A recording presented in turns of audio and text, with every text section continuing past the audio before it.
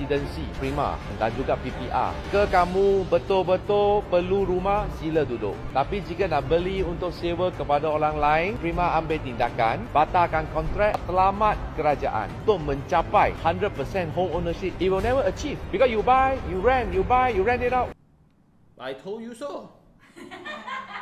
If it's a welfare product, just let it be for welfare. Don't have make money on it because it's actually capped at the ceiling for the selling price. If it's meant to make money, they will not sell that kind of price, ma. All the rumah, Selangorku, rumah whip, all this, right? I hope it implements the same. If you buy with a mindset of investment, you are already wrong. Taxpayers, we pay so much money for the government to build affordable housing for those in need. When they have their house settled, then only they can develop themselves. Now every month still worry got no place to stay. That's why I encourage all investors to be responsible capitalists. If you are not solving the problem, don't contribute to the problem. A lot of people buy low cost lah, a lot of people buy these affordable homes lah, because the ROI is the best. I absolutely adore this new housing ministry team. Oof, you guys are doing like whatever I said. Roll back the clip. I cannot rent it out, it's so difficult. These government initiatives are supposed to help everyone get a house to live in. Like for those that outstation, they come to KL, they need a place to stay and reside before it takes another 5 to 10 years in their career before they can start going wild and bold in their lives.